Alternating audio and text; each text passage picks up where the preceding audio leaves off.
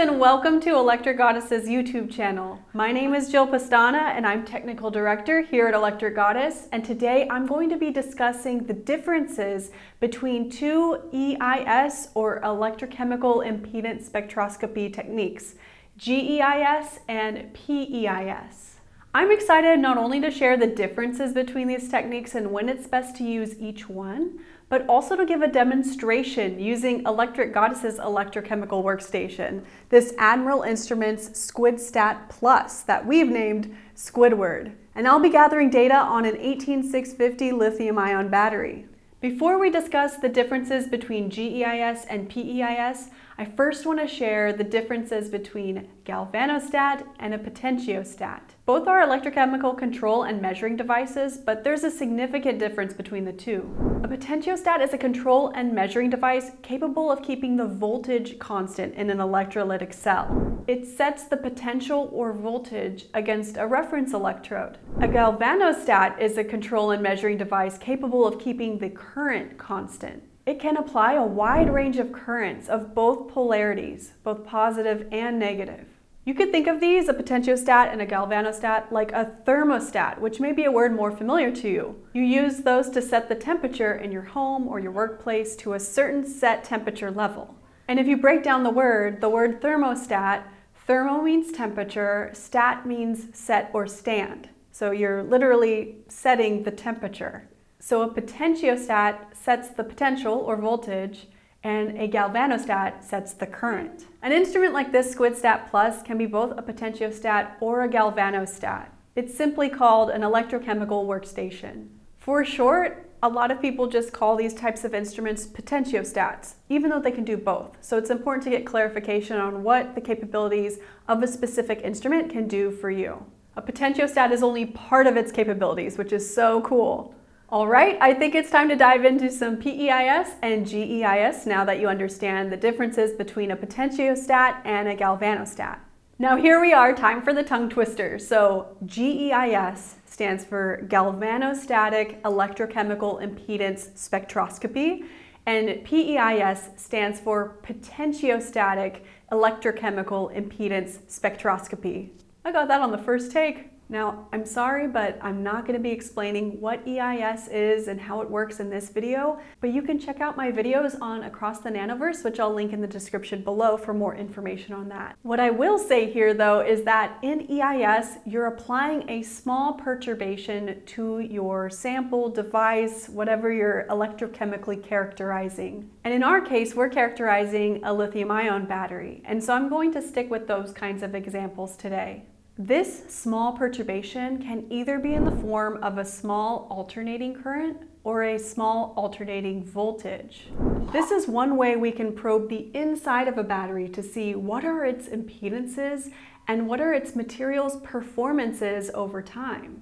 For GEIS, we are indicating that it's the current for the small perturbation, while for PEIS, we are indicating that it's the voltage that is used as the small perturbation. EIS is fantastic for systems with a linear, causal, and stable response for voltage and current interchangeably. What I mean by this is that if you have a system and you increase the voltage, if it responds linearly, then the current will increase proportionally. Similarly, as you increase the current of a system, the voltage will respond to that causally and increase proportionally or linearly. So as you change the voltage, it immediately affects the current, and when you change the current, it immediately affects the voltage. And so you're able to apply current, see a voltage depending on the impedances, or apply a voltage and see a current depending on the impedances. However, unfortunately, systems like batteries are not very ideal for this. If you really know batteries, you know that with different cell chemistries, as you increase the current or the charge rate of the battery, say, the voltage doesn't necessarily increase. A great example of that is for lithium iron phosphate or LFP cells, in which the voltage curve is relatively flat.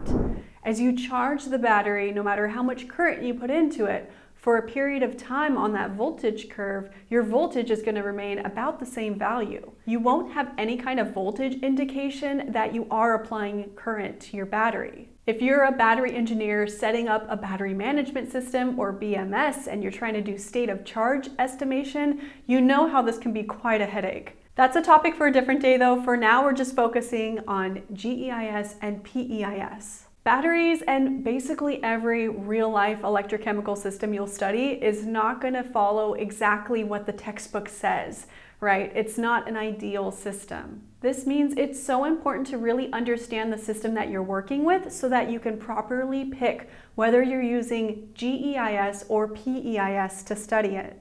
Ideally, you could use either one on a system. But, however, in the real world, you have to probably pick one of them to use because one will be most appropriate for your system. To select which one is appropriate, a great way to do this is to understand how your instrumentation works and what's the limitation of that. It's also important to recognize what is the current response to voltage and the voltage response to current in your system. PEIS, in which you control the voltage, is the tool of choice. But if you apply voltage to a system like a battery in which you get a current response, batteries are a low impedance system, and so this current could exceed the current limit of your potentiostat.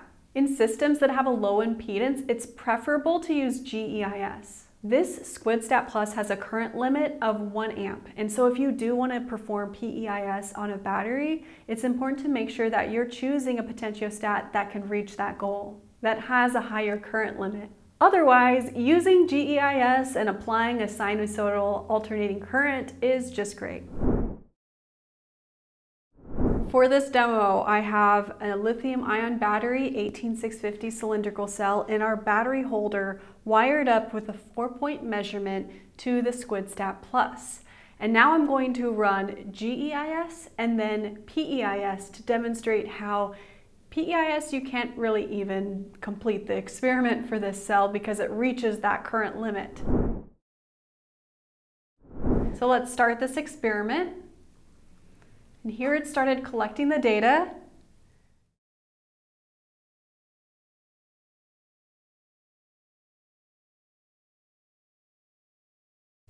There we can see the Nyquist plot forming in that GEIS experiment. Works great. Now, this experiment can take a little bit of time, so I'm going to stop it a little early. Now that we've seen that the GEIS experiment works, let's see what happens when we select for a PEIS experiment. So once I hit save, it'll start, and it stopped just as quickly as it started. That's because it's reaching that 1 amp current limit. To sum this all up, PEIS sets a potential or voltage, and GEIS sets a current. For batteries, GEIS is more preferable to use over PEIS because batteries are a low impedance system and you don't want to exceed the current limit and not get your data. I encourage you, if you're interested in learning more about the SquidStat Plus, to check in the description below for more information and links. If you're interested in learning more about how you can use these techniques to help with your batteries, I encourage you to contact Electric Goddess by following the link in the description as well. If you enjoyed learning with us here at Electric Goddess, I encourage you to like this video and subscribe to our channel. That way you could be notified of future videos that we post. Thanks for watching. See you next time.